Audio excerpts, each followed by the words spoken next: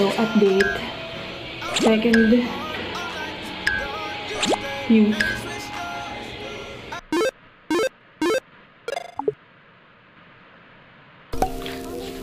Hi guys, hello. So, unang beses kong itatry itong Lolane Keratin Leave-In Oil Spray Intensive Liquid Keratin and Camellia Oil Deeply Repair Damaged Hair. Oil by Face Layers Technology na stick and weightless. So, unang beses kong itatry ito. Ito ay 140 ml. Nabili ko sa Watsons. Yung shake well. So, makikita niyo yung separation niya. Shinake ko na kasi nung oil and nung water. Yun. So, yung 140 ml niya, parang dami. Or dahil nagtatakip kasi ang laki ng takip, oh. Tapos spray type.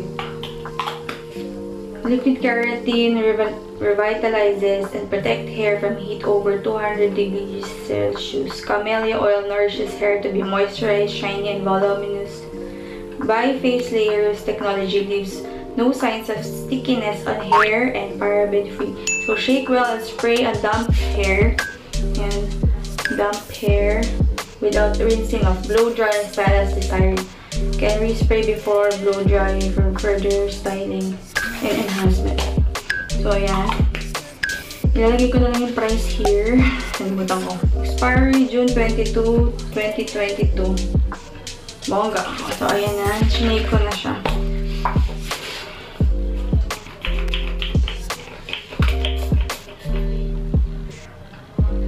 So, ito yung consistency niya. May alak. Hindi. Unang scent na nalanghap ko. So, very watery. Bigyan natin sa buhok. Damp hair. Direkto ko na lang nalagay sa buhok.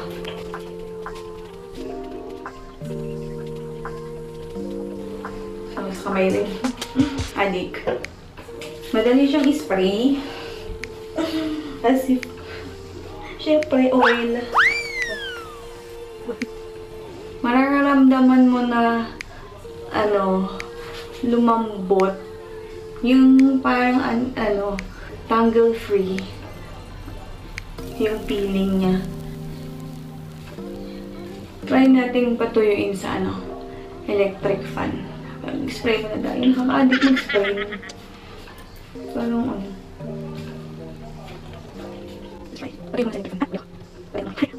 Saka ito pala, medyo ang dulas niya, hindi siya mag-iwan ng greasiness and oiliness. Sobrang parang wala lang. As in smooth. Hindi siya oily.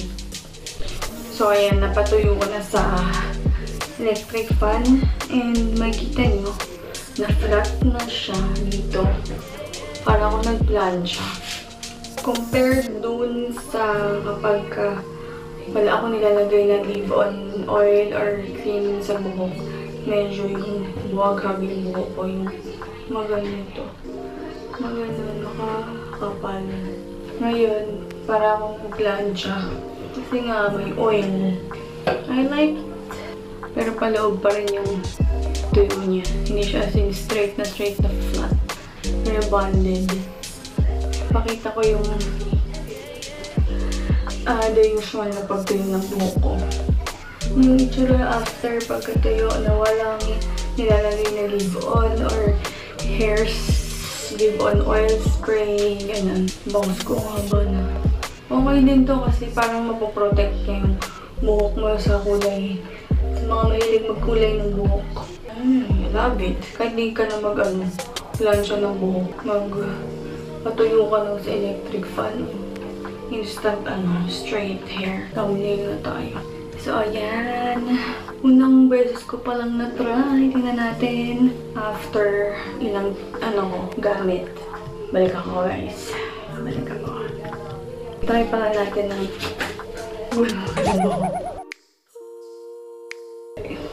pumubuhag-hag. Oh. Usually, buhok ko pag after ko magkagaganon. Ganyan-ganyan na. Pero ito, nakapag maayos. Feeling light. lighter yung buhok ko. Ang ganda to ah. Feeling lighter. So, update. Second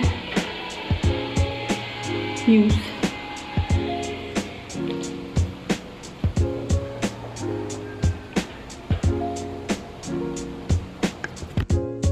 Okay guys, so update. Yung last na update ko na. So, ang aking verdict doon sa oil spray na from Lolane is, so pag natuyo na buhok ko kasi galing biyahe, so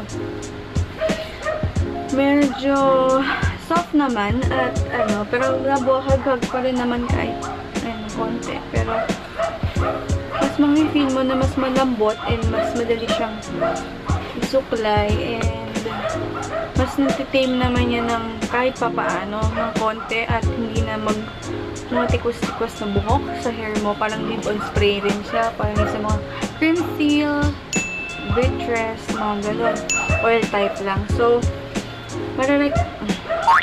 I would definitely recommend that product. So, ayan. Pero, gusto ko sana merong maliit na version nun para pwede mo siyang, travel friendly. Medyo maliit ng version. Pero okay na rin naman. Masyado lang mahaba.